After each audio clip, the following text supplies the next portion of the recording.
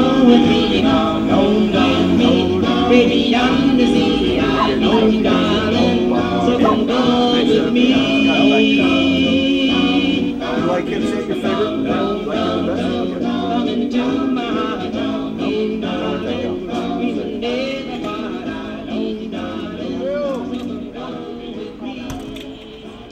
Music, when it came into my, I always liked this thing on TV called Your Hit Parade. I used to watch that with my parents, and it was sort of interesting. And then I heard this record in 1956 that just, I was 12 years old. I went crazy. Don't Be Cruel by Elvis Presley. So we had no money. My neighbors bought a record player for me and just gave it to me for my birthday or something. And I don't even know. But anyway, it was hooked into the back of the television, which we had a TV. We were the last ones in our neighborhood to get one.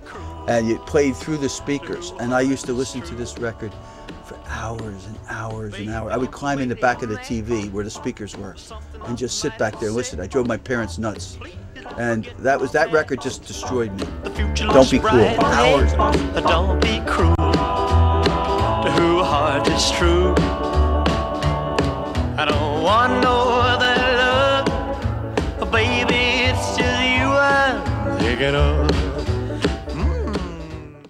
For Christmas of '56, I got records for my collection. Now, before that, I collected stamps and coins and tools, and I can't even hammer a nail. But anyway, for some reason, I've always collected stuff. January, which is 2 weeks after Christmas, is my birthday. I got a transistor radio for my birthday. It cost $60, an Emerson. I don't know how. What are you doing? Hello, Hammer. Go ahead, Come on. man. Okay, I got an Emerson transistor radio for my birthday. That was the end of me. I took it everywhere I went. I cut a book open, in school, which I hated school. Nobody hated school more than me. But anyway, I found a big thick book called The Life of Samuel Johnson, whoever he was. I cut the whole middle out and took the radio. And I punched holes in the cover and put a book cover over it. And I used to sit there and I'd be, listening to the radio the whole time in school. At night, my parents said no, I'd put it under my pillow. I'd be listening every night. Records from January of '57, forget it, I'm done.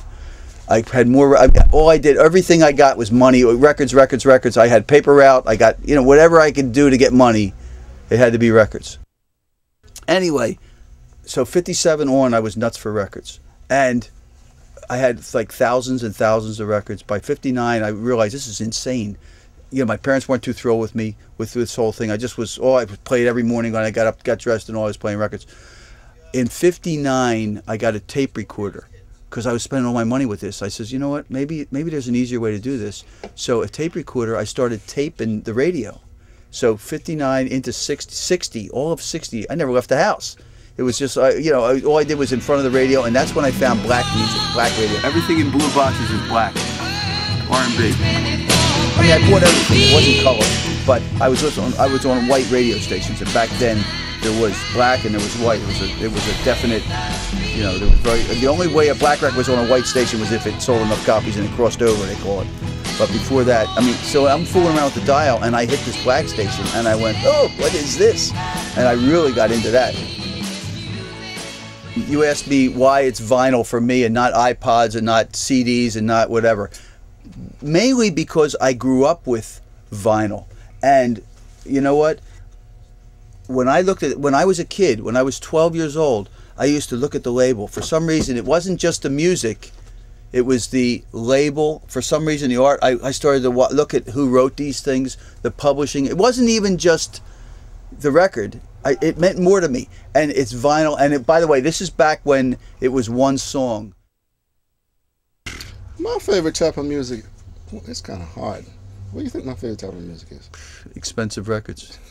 Yeah, for him, because that's what he sells. No, in other words, if it's cheap, I don't have it. It's good soul music with a meaning to it. The lyrics have to have a meaning to it. Plus the rhythm also. That's my type of music. And I'm not really, should I say, selective in my music. I like all types of music. Which is good. I got him before the door because I have him thinking, what's this kind of music? And up to now, he doesn't know. No, I can't figure it out. But guess what? But I like that. I respect that. He comes in here and he'll take a pile of anything and he'll listen to it. I mean, he digs, he gets into it. It's not like most people only want what somebody else told him was good. Most people in this world are sheep. This one here has his own taste. He'll turn people on, like I do. He'll turn people on to his music. He knows what his friends, he knows what his peers like, and and then he'll say, "Give me 5, give me 10 of this, give me 5 of this," and he'll trade them to his friends to get other things he needs. See, So we that's what they do. all tend to do the same things. As he was saying earlier, he would go around and go to New York, buy records, and sell them for $5. I trade mine.